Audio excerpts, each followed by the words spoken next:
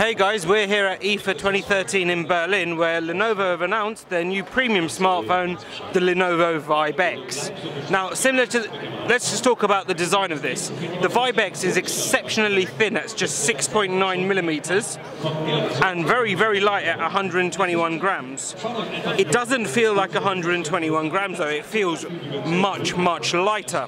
Similar to the S5000 tablet, the Vibe X comes with the same design, the flush back with a metal band at the bottom. On the back is a 13 megapixel camera, and on the front, just like their compatriot Huawei, they've chosen to go with a 5 megapixel front snapper.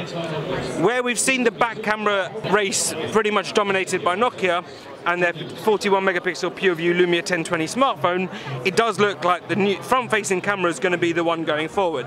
As you can see, Lenovo have put their own skin on the Android 4.2 Jelly Bean operating system. It's very similar to what we've seen from other companies, but one of the big changes is on the lock screen. What they've chosen to do is 4 options, and these actually look quite decent, and all you do is swipe away for whichever option you want.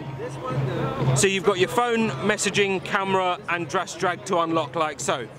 The bottom of the front features the on-screen capacitive keys, which unfortunately don't seem to light up. Overall, the design of this is very nice. It's very sleek, it's this unibody design, and Lenovo have actually done a lot of thinking about the design of their smartphone.